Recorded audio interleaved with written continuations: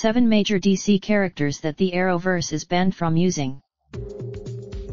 Even with flagship series Arrow departing next year, the TV universe it originated the Arrowverse is continuing to expand.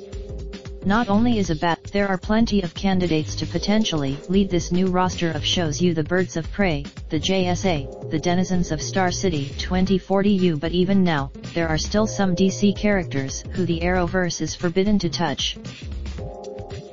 The business of which characters can and cannot be used is murky, and, it seems, constantly in flux. Both Superman and his nemesis Lex Luthor were originally on the banned list, but a deal was later struck to have them appear on Supergirl.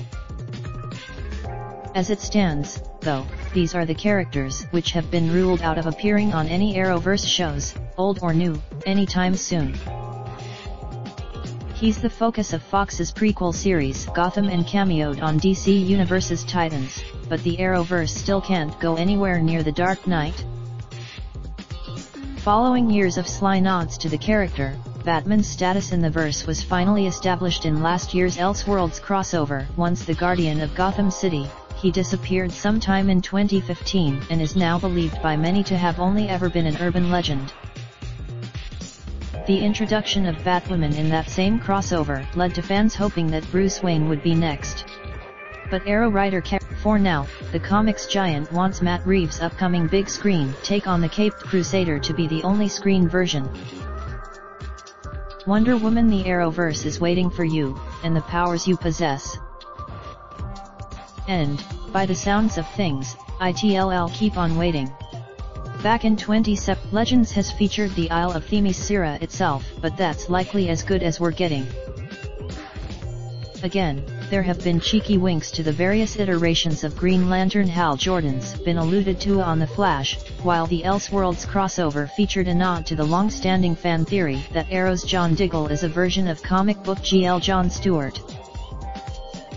But don't expect any version of the character to be lighting up the Arrowverse anytime soon. Mark Guggenheim ruled out Green Lantern in the same interview where he dashed our Wonder Woman hopes, with the long-gestating Green Lantern Corps movie still said to be in development as of mid-2018.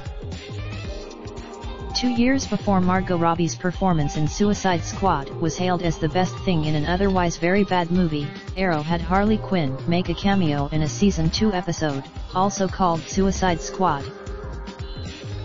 Glimpsed only in shadow, Harley was voiced by Tara Strong, who had previously played the character in various DC animated projects and the Arkham Asylum video games. But if there were any plans to feature the character more prominently, they never came to fruition, with Arrow actress Willa Holland suggesting that the show had been forced to axe.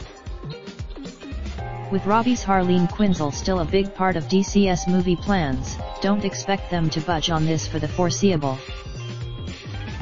Interesting Arrowverse factoid: Arrow had originally planned for its 3rd season to introduce DC character Ted Kord, alias the Blue Beetle, as a new vigilante, love interest for Felicity and love rival for Oliver. But the rights to the character proved to be unavailable, so Brandon Routh ended up playing Ray Palmer / the Atom instead, and the rest is, quite literally, history. No live-action Blue Beetle project has emerged in the 5 years since, though there was talk in 2015 of a team-up movie that would have seen the character paired with another DC hero, Booster Gold.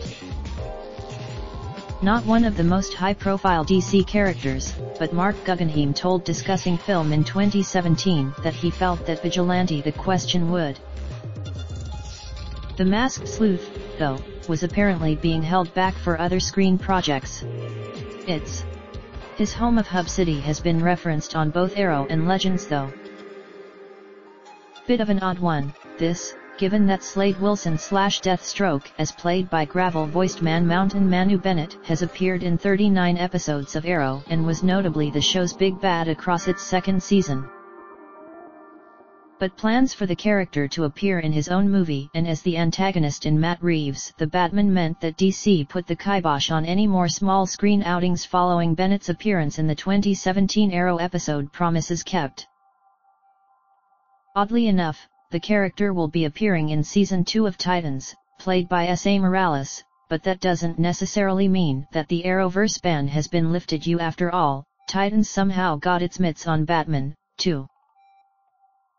Related A23 of the greatest DC characters Microsoft guess.